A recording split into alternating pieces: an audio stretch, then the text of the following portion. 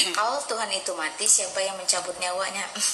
Ini pertanyaan-pertanyaan sangat kocak dan konyol. Salam sejahtera bagi kita semua, kembali dengan saya di channel ini. Kiranya teman-teman yang menyaksikan channel ini diberkati Tuhan Yesus Kristus. Pada kali ini kita akan melihat salah satu cuplikan video di mana seorang yang berhijab atau wanita yang memakai jilbab, ia menjawab pertanyaan-pertanyaan para ustadz dan polemikus muslim terkait dengan pertanyaannya begini: kalau Tuhan mati, siapa yang mencabut nyawanya? Dan ibu yang memakai jilbab ini, ia menjawab secara singkat, padat, dan jelas.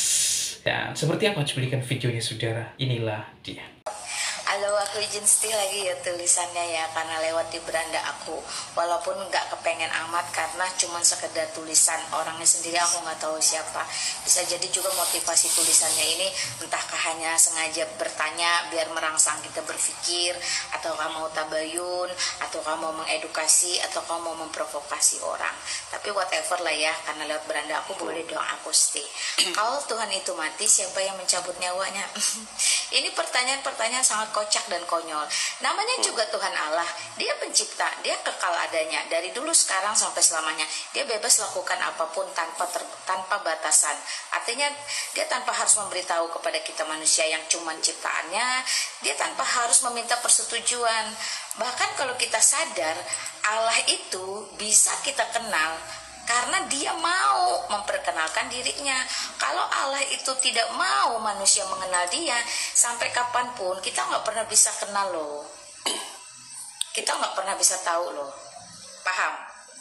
Jadi otoritas kemutlakan keilahian Allah itu nggak usah dipertanyakan. Allah kenapa ciptakan manusia kok matanya cuma dua? Allah bilang, ya kamu ciptaan, siapa lu nanya-nanya gua gitu. Nah, oke ya, Allah itu punya kekuasaan yang tidak terbatas. Dia bisa mencabut nyawanya, dia juga bisa mengembalikan nyawanya tanpa persetujuan atau pemberitahuan kepada manusia yang notabene hanya ciptaannya. Pribadi manusia di muka bumi ini yang dicatat sepanjang sejarah juga dalam kitab suci itu hanya Tuhan Yesus Kristus yang sudah disiksa, disalib, mati, dikuburkan, kemudian bangkit pada hari yang ketiga. Satu-satunya pribadi manusia yang membuktikan bahwa dari lahir pun dia bukan dari sperma dan indung telur, tapi kudus dari Rohul Kudus, kun jadilah. Dan yang kedua, dia mati, mencabut nyawanya, dan dia mengembalikan lagi pada hari ketiga untuk membuktikan siapa dia, bahwa maut sekalipun tidak bisa membatasi kuasanya. Itu penting. Nah, ingat, dari Adam sampai sekarang, dari semua nabi, bahkan manusia yang mengaku nabi, mati di dalam kubur, detik ini, saat ini, gak ada satupun yang bisa membangkitkan dirinya, mengembalikan nyawanya, gak ada. Itu murni kemanusiaannya. Ya, sedangkan Tuhan Yesus Kristus itu mutlak keilahiannya. Dia bisa cabut, dia bisa kembalikan kapanpun. Supaya apa? Supaya kamu percaya, saya percaya bahwa kelak dia akan datang sebagai Imam Mahdi. Dia akan menghakimi loh. Dia jadi hakim loh. Jadi semua yang udah mati-mati di dalam kubur itu dibangkitkan, dihakimi oleh dia loh. Coba, kurang Allah apa dia?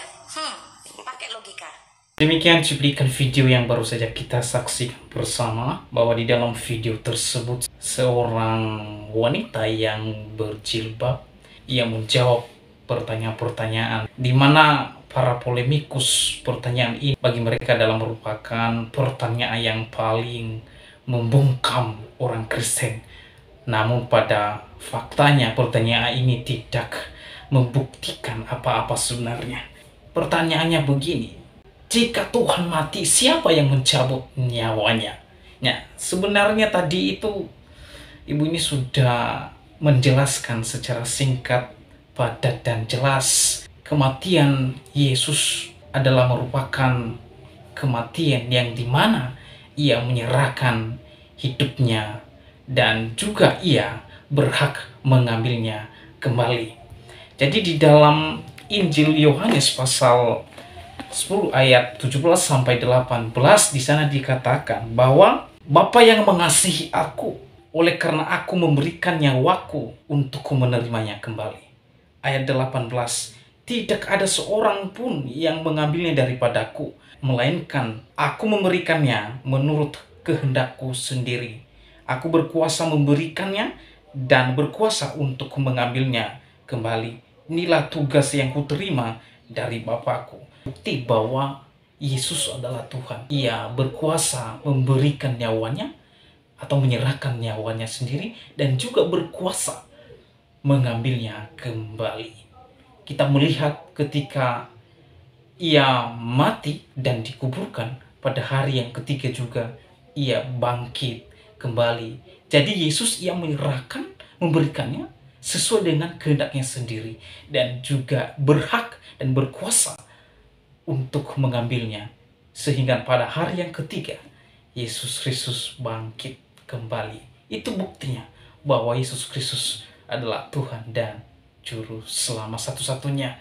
Nabi bisa mati, para rasul bisa mati, sampai sekarang belum hidup, tetapi ketika Yesus mati pada hari yang ketiga ia bangkit kembali. Yang kedua, bukti bahwa Yesus adalah Tuhan, ia mengalahkan maut. Jadi buktinya pada hari yang ketiga ia bangkit. Kiranya video ini menjadi berkat untuk kita semua. Tuhan Yesus memberkati.